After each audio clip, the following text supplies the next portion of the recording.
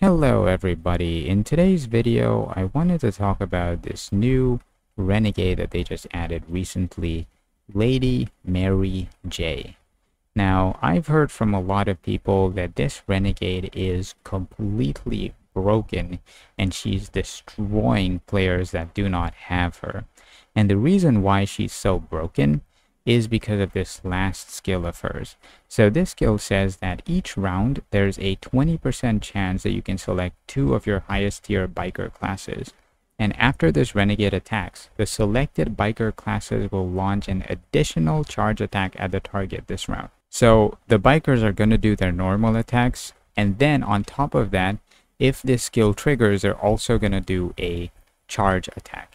And at level 1, this skill only has a 20% trigger rate, but as you upgrade its level, the trigger rate goes up, and at level 10, it goes all the way up to 70%. But that's not the end, because you can go here to the Renegade skill set section, and here you can get 5% more trigger rate if you max this out, so that makes it 75%. Plus, you can give her the chance medallion to boost it even further. You can get 90% plus trigger rate on this skill, which means this skill will be triggering almost every single round. So apart from that, she's also got two damage dealing skills, which aren't that useful. But if you're using her in the first slot, then these two skills definitely help a lot. But now you want to pair her with Commodore Corax, who also has a skill which has to do with charge damage. So here it says he has a 20% chance to place an enhanced charge status lasting 1 round on the highest level biker crew member class of yours during each round.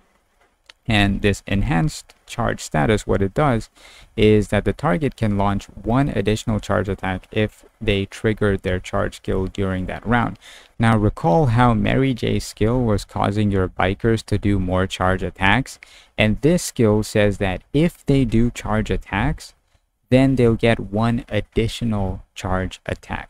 So this skill is going to cause them to do even more charge attacks because of Mary J's skill. So this skill and Mary J's skill are going to work together, and they're going to cause your bikers to do a ton of damage. And now you want to pair these two with your main damage dealer, which is Nereus. And this guy has 3 skills that deal damage. There's this one that deals special damage to 2 random enemy crew members. This one deals damage to 3 random enemy crew members. And then there's this one, the last one, which also depends on charge attacks. It says that at the start of each round, chooses 2 of your highest biker classes, and when charge activates, it'll deal special damage to the target. Now, without Mary J and Corax, your bikers are not going to charge very often. But because of their 2 skills that I just talked about, they're going to charge almost every single round, and they're going to charge multiple times. So that means this skill is going to trigger every single round and do a ton of damage. So I think we're going to see these 3 renegades in a lot of reports from now on, at least for the big spenders for now, Nereus plus Commodore Corax plus Lady Mary J. And using these 3 is actually better than using the Yakuza limited time renegades. They're even more powerful than these limited time renegades. Also keep in mind that whenever you find reports with these renegades, you're not going to see like an insane amount of renegade kills, because most of the kills will be happening because of these skills, which cause your bikers to charge more often.